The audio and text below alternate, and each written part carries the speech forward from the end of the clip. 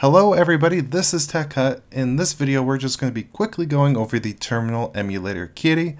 First things first, I would like to thank ᨐᵉᵒ for pointing this out to me. I've never heard of it, and so far I'm very impressed. So getting right into it, we're going to go ahead and open this up. So it's just kitty, and here it is. Now it doesn't look like much right now, but there is so much different things you could do. There's tab management. You could have different windows within this distribution window on the screen, which I'm going to show you all that here in just a sec.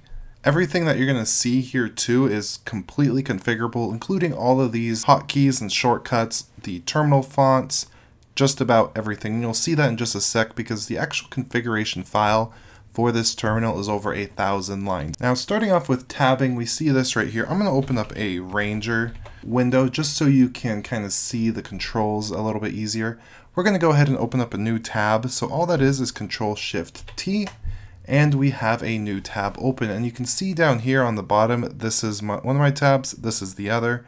And switching in between the tabs is really easy. All you do is hold down that Control-Shift, and then you could use the arrow keys to jump in between your tabs, and then Control-Shift-Q to close a tab. Now the tabbing thing is really cool, but a lot of terminals do that. What I really like about this is the windows. So if you go Control-Shift-Enter, you can see it opens up a window within the window right here. And I could open up another one, and you can see when I open them up, it's kind of a tiling window manager type layout. And you could actually cycle in between various layouts. So if I go Shift-Control-L, you can see I'm jumping in between a 3-column layout, full screen with all the other ones hidden, and back to this kind of stacking 3-column thing that I like. Now this is really handy for somebody like me. Let's quit out of here. A use case that I would use for this is, for example, going to this window, and you can see I'm using my mouse. You don't actually need to use the mouse. If you hold down Control-Shift and use the brackets, you can see the green highlight. I'm actually switching in between the windows with that. You don't need to use your mouse. Everything has a hotkey to do whatever you need to do. But something that I would do is, for example, let's cd into my Hugo directory, cd into TechHut, which is, I have a video on Hugo if you're interested, and that's how I create the TechHut.tv website. So now I'm in there. I would do something like Hugo serve. And now this terminal window is dedicated to serving that server. Terminals that don't support tabbing or windows within itself like this, you would have to have a different terminal window open when all this is controlled in one. And then, for example, I could go over here and use this window as the actual terminal I'm using to build the public files. And then I could use this one to, let's cd into Hugo, cd into TechHut, cd into content, so content, and ls, and then I could use this to nano my about about dot markdown, and then I could use this window right here to actually edit files while this serves it, and this is what I'm using to create the actual public files. And this is just one example of a workflow that you could use with this. There's really a lot that you can do with it on top of anything else that you would expect to be able to do with a normal terminal emulator. Now, one thing I'm going to show you real quick is if I go ahead and do Control-Shift and I hit F2, that quickly opens up the actual configuration file for Kitty in a separate window over here. And from here you could go ahead and scroll through and see all the different options we have.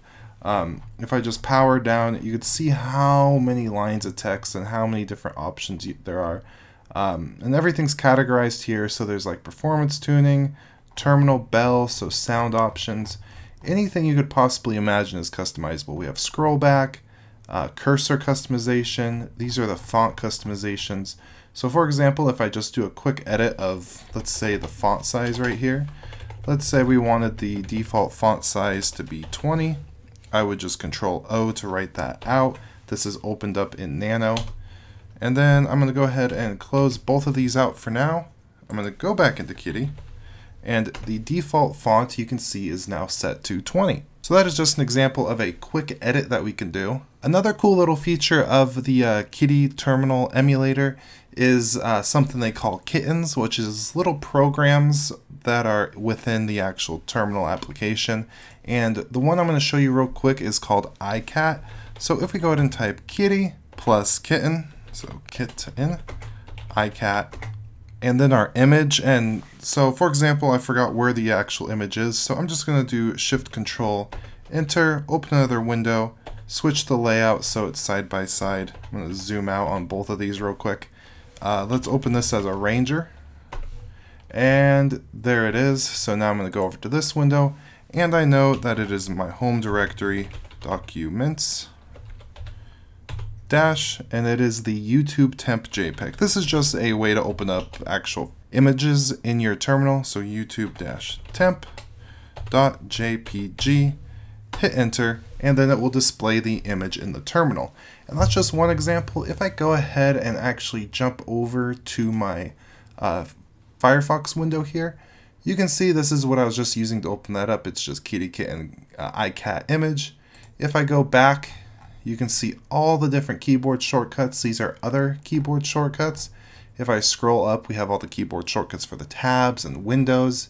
Scrolling shortcuts. Up here you have their design philosophy. So there's really a lot you could do with this. A lot that really goes into it. For example, if I go over here and I go to configuring, it will actually go into detail of what everything does, how to configure it, and how to change that document that you saw me have open earlier. So that is about it. Just a little quick overview of Kitty. I'd recommend you go to their website, check everything you just saw out, play with it a little bit. If you work in the terminal a lot and you're doing things like I do when you have a Ranger, you're running Hugo servers, and you're using the terminal to actually edit text files, this is a great option. I've had no issues with it so far. I haven't been using it too long. I've been using it for probably 5-6 hours, but based on my initial impressions, it is wonderful. And until something else comes through and seems interesting enough, this will be my go-to terminal emulator. So I do hope you enjoyed this video. I hope you also have a wonderful day. Please like this video if you did so. Give it a dislike if you hated it. Again, all the links to everything you just saw will be in the description. Subscribe for more content like this. I've been uploading content regularly, and I hope you enjoy it. Have a good day. Goodbye.